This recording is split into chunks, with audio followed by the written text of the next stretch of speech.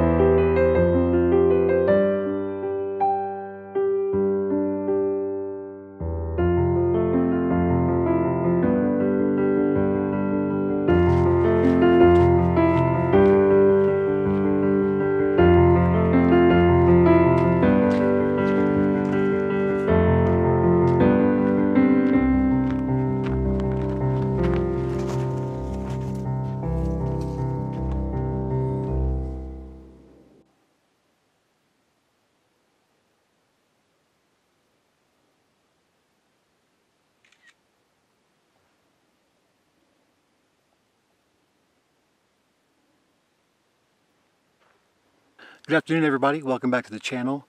I'm here in Roxborough State Park, about 45 minutes south of Denver today. It's about 30 minutes from my home, which is kind of nice. I've been in this area before, although I wasn't completely aware this park existed and these formations existed. What you're seeing behind me, maybe you can see, maybe you can. I'll put something on the screen for you. Are these 300 million year old sandstone structures coming out of the ground. They make for a really cool kind of landscape area, so I thought I'd come give it a shot and see what I could do as far as the photo goes. And for those of you who don't know, I am a Nikon shooter. I shoot with a Z6 and I film with a Z50, so I'm all Nikon all the way. The new Z system requires an FTZ mount to use the F mount lenses you have, and I, being the completely prepared person that I am, left my FTZ mount back in my office. Therefore, I do not have my 70-200, which was the main reason I came out here, was to get this vista right from this spot where I'm standing right now. So I pulled my bag out, I looked for it, I'm like, how could you forget that? I tore my bag apart, I don't have it with me. So anyway, I got my phone. I took a couple snaps with the phone, so that was kind of fun. But I'm going to pack up real quick. I just kind of want to come on and get you guys kind of situated where we're at, what we're doing. And I'm going to go hustle now to the other side of the park. You know, it's 3:50 right now. I've got about an hour and 50 minutes until sundown. There's a lot of clouds in the sky, so you know it doesn't look like it might be too bad. We'll have to see how it goes. But I'm in the wrong place right now to be able to do that. So I'm going to hustle over to the other side of the 4,000 square acre park and see if I can get something with the wide angle lens. It's not too far actually. I'm on the back side of the south rim loop, so it shouldn't take me too far. I mean, I can literally see where I want to be from here. It's about a mile away, so it should take me too long to get over there. But I will see you back on that side of the park.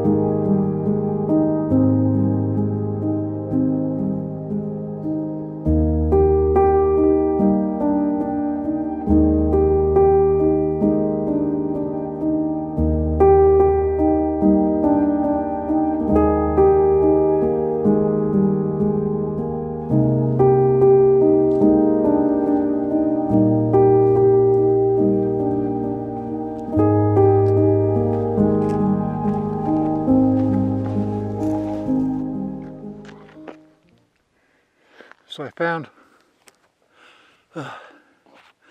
so I'm on my way back, I'm almost there, and I found this composition here, which I want to get set up for. It's the first large sandstone coming out of the ground. Give you a good idea of what I'm talking about.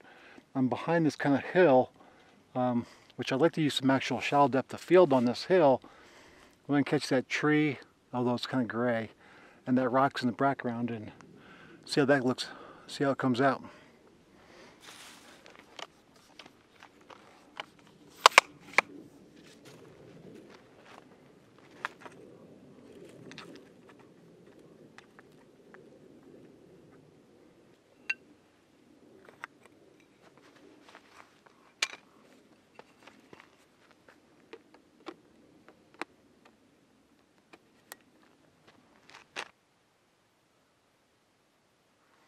That might not be horrible.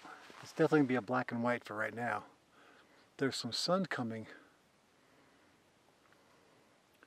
on that side, and I'm wondering if it's going to hit the tip of that sandstone there. That'd be kind of cool.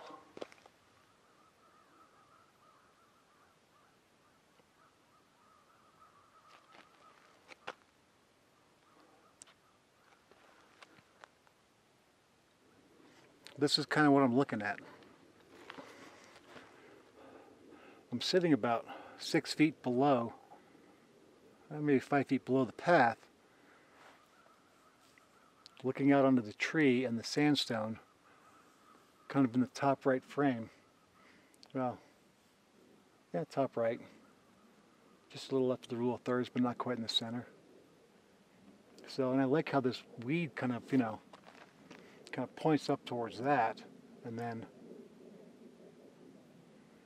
I mean, I wish there was more in the tree, but there really isn't, so it maybe kind of get lost. We'll have to see, but I'm going to grab this shot, and we can take a look at that right here. Good or bad?